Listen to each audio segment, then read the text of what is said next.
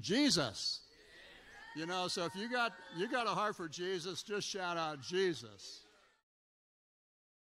Spirit, if you're born again, then you're walking in the same power and authority that Jesus walked in.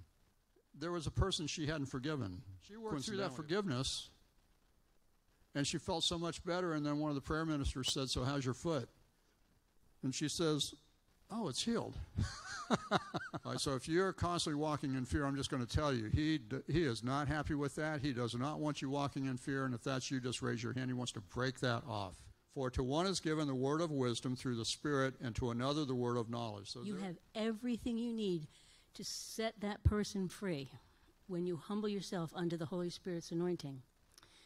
Jesus stood up, and he says this, right? And he says, I am anointed. You should say that over yourself.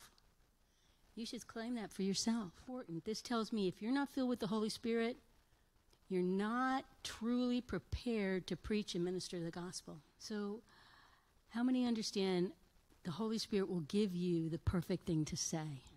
Because the enemy's very subtle, right? He's very tricky, very crafted. And if you listen to him long enough, those people will talk you out of the power of God.